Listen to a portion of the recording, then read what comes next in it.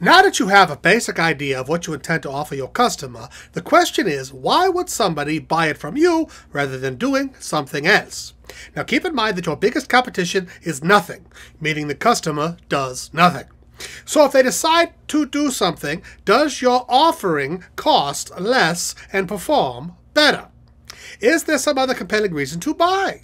You need to be able to explain to the customer in simple sentences why the product and/or service is special and unique. You want people to say, "What, you could do that?" Steve Jobs persuaded the world to buy iPads before anyone knew why, just because it was Steve Jobs. Now, most people understand why a tablet computer is a good thing, but it took time. You are not Steve Jobs, so you need to work on a message that will convince the customer, a compelling and understandable sentence or two that will motivate people to hand you their money. Why should someone buy your product or service? Here's a hint.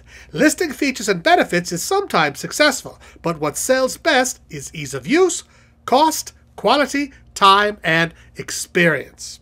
Does moving from one place to another in a beam of light make anything better? If so, what, how, when, and where? But most critically, why? Back to the beam of light transport offering thingy. You might say, today you travel on foot in a car, bus, train, or plane.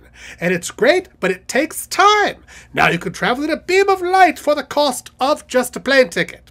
Imagine beaming yourself from New York to London in a minute. Then imagine beaming yourself from Earth to the surface of Mars in 12.5 minutes. 100% safe. Your in-flight entertainment will be the beauty of the universe as you beam through it.